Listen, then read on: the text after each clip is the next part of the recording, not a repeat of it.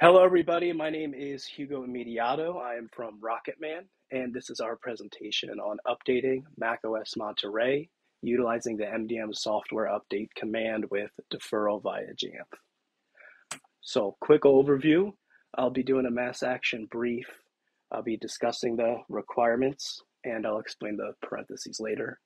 We'll be assessing environments and meeting said requirements, and then the deployment.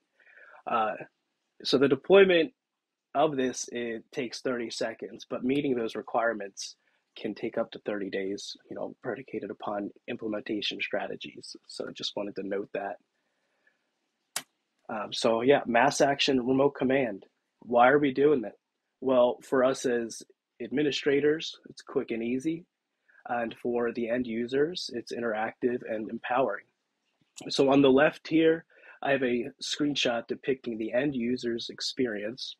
They're going to get a required manage update notification with an options drop-down menu.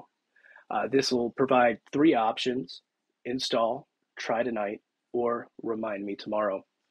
The remind me tomorrow option is predicated upon your deferral count that you set. And once this is exceeded, the deferral count, that remind me option will disappear. They'll only be able to install or try tonight, and then it'll force the update. One little nuance I've seen with this is once the end user clicks install, in the background it starts downloading and preparing that installation, and then the computer restarts without a notification to the end user.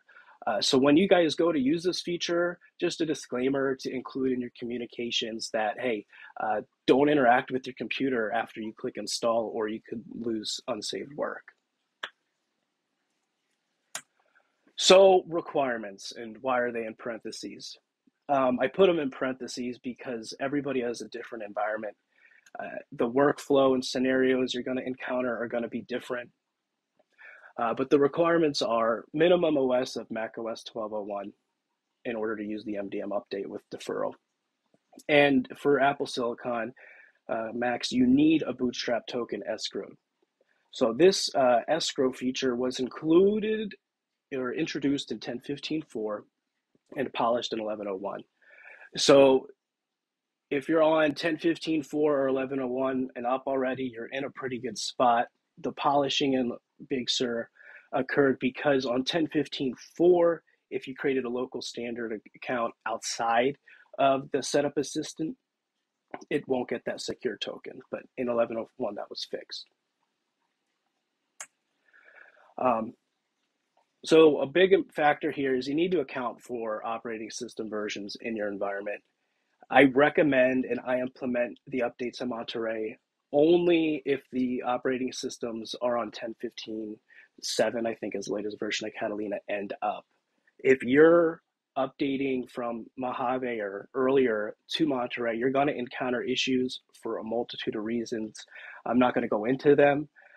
Just know that I've had issues updating from 10.14 or before and up. I've had no issues when rolling out these updates from Catalina and up. Second, we need to get the status of who has a secure token and who has a Bootstrap token escrowed. For this, I use three extension attributes. I use one for the Bootstrap token, one for the token holder, and one for an unknown token holder. It's important to push these out well ahead of time so that your Jamf environment has time to update the computer's inventories with these statuses. We'll make these available on our GitHub probably next week. We'll send out an email. So now that we've assessed the environment and we know where our operating system versions are, and let's pretend everybody's on Catalina. You can use this workflow to get to Catalina, but let's pretend everyone's on Catalina. I've created a workflow here that takes into consideration the computer's Intel or M1, if your end users are standard or administrator accounts, and if you have a managed administrator account with or without a rotating password. Okay, so This workflow, I use Mr. Macintosh as a quick and easy way to get the installer package. If that's not okay by your security team, download it and package it yourself. And then I detail the minimum amount of smart computer groups you need to make, the minimum amount of policies you need to create, how to create them, and provided are the scripts used to get all this information from your end users or input information from your Jamf environment for your administrator accounts. We'll be emailing this out with the extension attributes. Once we make this public, we're just sanitizing it right now to make sure that it is ready for the public. And the second part of meeting our requirements is escrowing that Bootstrap token. So on the right here is a visualization of 3 scenarios that you'll most likely encounter. This is from Frederick Avalus, a Jamfer, and he released this about a year ago, but it still holds true today. So to get the Bootstrap token during account creation at Setup Assistant with a device in your pre-stage enrollment, it will give you that secure token and escrow that Bootstrap token right away. If you're using a third-party app or you're binding to AD and you have a mobile user, when that account is created, it'll be given the secure token. And then when that end user logs in, it will escrow that secure token. And remember, this is on 10.15.4 or 11.01 up.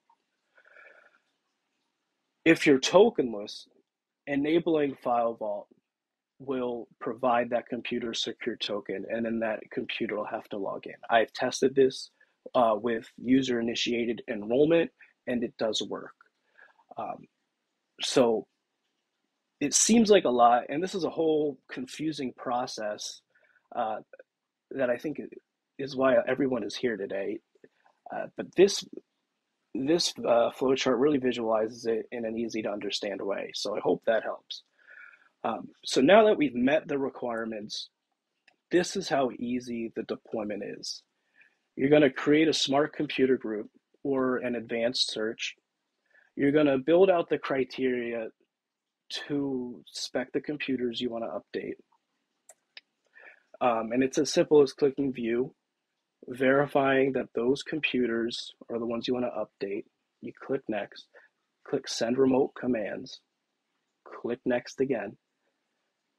You want to update the operating system version, select the version you want, and utilize the install later feature with deferrals.